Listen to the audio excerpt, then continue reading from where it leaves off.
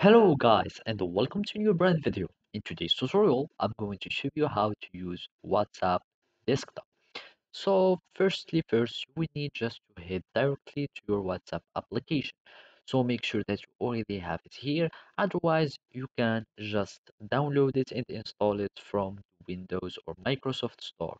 Then you will need just to go and wait until it's open and then search for WhatsApp. So here you will find the WhatsApp app and then you will have it installed automatically. You go there and basically when you access to your WhatsApp, you will find this window. So let's just reopen our WhatsApp app and then go here. So here we will find this window.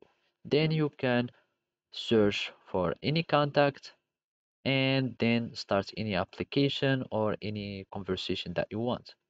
So basically, here by clicking on any contacts, you will be able to open the conversation or the DMs.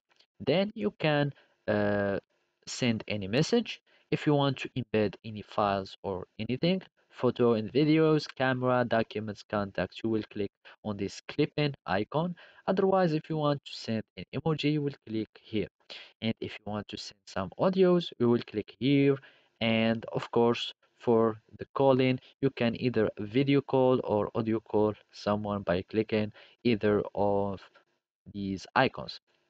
So basically, it is this WhatsApp desktop is so similar as the mobile application, and basically it has all the other information. Either you can find the calls history, you can see the status or the stories here from here.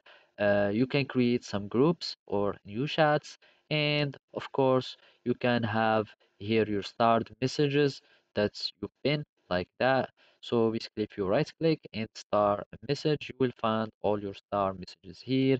And basically here your archived chats, and you can archive them by right clicking on someone and archive the chat. So also we have like the settings. Also they are similar to kind of similar to the mobile app. You can find your privacy settings and your account settings.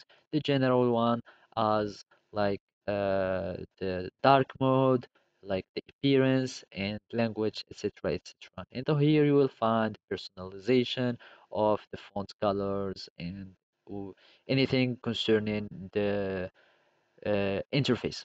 And basically here the storage, either you want to automatically download all the videos and documents that are sent to you, etc., etc. So basically this is how you can use desktop WhatsApp, and that's it. Thank you for watching and see you next time.